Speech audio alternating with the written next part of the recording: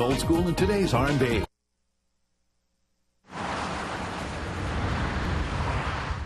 Over the last year, perhaps you've seen these life-saving cable barriers go up from the Louisiana-Texas state line down I-20 to Mississippi. But that move came only after our 2 years of KSLA reports on the need to better prevent crossover head-on accidents using the same kind of safety barriers constructed all over Texas. You see how they work right there. Well, tonight, proof positive these barriers work. A local teen is sharing her appreciation of those cable barriers. And the main person on the receiving end of her grateful and sincere thanks is the mother of a young teen who went through that exact same thing they did, but before the barriers ever went up. Mile marker 29.1, Interstate 20, near the town of Houghton, sitting on the hill on the roadside. A marker of another kind. I mean, I miss Megan. I really, really do. In 2012, 16-year-old Megan Moat and 17-year-old Aaron Manchak were in the front seat of an SUV. Both were killed, and one of their two friends in the back seat critically injured. Just a group of teens chatting away. Seconds before Aaron lost control, darted through the grassy median, and hit two other vehicles head-on. Her belief in God was so strong, and if God came down and told her, Megan, this is what I have for you to do, as much as she would hate leaving us, her family, she would still do it if she was saving other lives. And the year after those barriers were put in, there was only one fatal crash. 2 years of reporting on the need for barriers. Losing a child is the worst pain I've ever felt in my entire life. And heartbroken mothers pushing lawmakers and DOTD officials to get it done.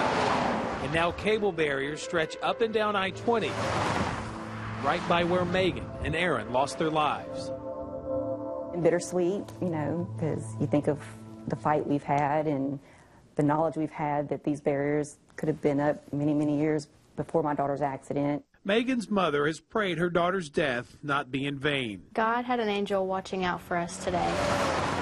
And 8 miles further down I-20, and 2.5 years later, people say you never know what day could be your last. And things like this could happen to anyone at any time. Kelly Hatfield's prayer was answered, posted to Facebook, and directed right at her. So thankful the Lord is allowing me and these two girls to walk away from this and live to see another day. I've never even really noticed them, to be honest, until that day. 18-year-old Charity Gregory admits she had never given these new barriers a single thought until February 6th at mile marker 37, sitting in the back seat and her two friends in the front. We started to swerve off, felt it going over the little bumps or whatever's on the shoulders, and that's when I looked up and we swerved trying to correct. Just a group of teens chatting away, seconds before losing control of their car and darting across the grassy median. Two almost identical accidents. It's very similar. It's terrifying how similar they are. With one major difference, the ending. We were sitting there in the ambulance waiting to go to the hospital, and it was just kind of like this just really happened. It made me smile. It made me happy to know that all this hard work that we've done for the last 2.5 years, you know, for the cable barriers, actually proved what the fight was for, to save lives. Charity and her two friends survived with only bumps and bruises. Oh my God, like, this could have been, should have been so much worse. In a lifetime of what-ifs. She gets to live the rest of her life. She gets to graduate from high school. She gets to hopefully get married one day and have children of her own. You just get the chills. Charity's grandmother was as equally oblivious to those cable barriers. I just didn't think they'd work, to be honest with you. And perhaps they're not alone. In the handful of months that cable barriers have been up along I-20 in our 4-parish region, Caddo, Bossier, Webster, and Claiborne parishes, DOTD tells me they've had at least 60 incidents of cars leaving the roadway, coming through the median, and striking and damaging their cable barriers. If you go down the road, I don't know if you've noticed, but there's a lot of skid marks and a lot of parts of vehicles on those barriers, and quite a few. And it could be argued each one of these crashes could have... It was just amazing, because it was just, that's exactly what you did. Life saved, life saved, life saved. Or should have been a life lost in a head-on collision, if not for the barriers.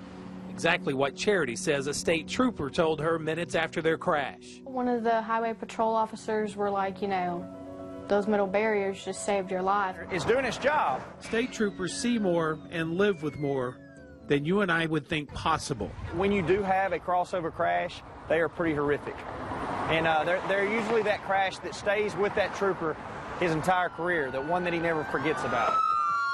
And after living through and then watching what troopers see every day, I can't imagine what was going through any of their minds when they hit that median and started crossing it. We've seen all the video footage from her accident and everything, and we just started bawling, like just looking at it, and we were talking about it. Charity felt compelled to say thank you.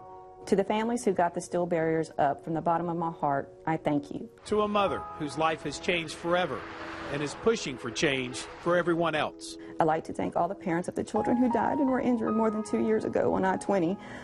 We just felt obligated that we needed to reach out to her and be like, look, thank you for everything that you've done.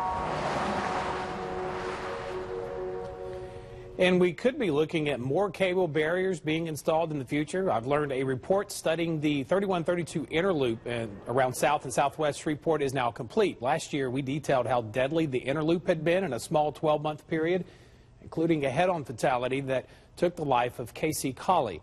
A DOTD spokesperson says she's unable to tell me yet whether the report does suggest cable barriers will be installed on the inner loop, but we will continue following that, especially now that that report is complete.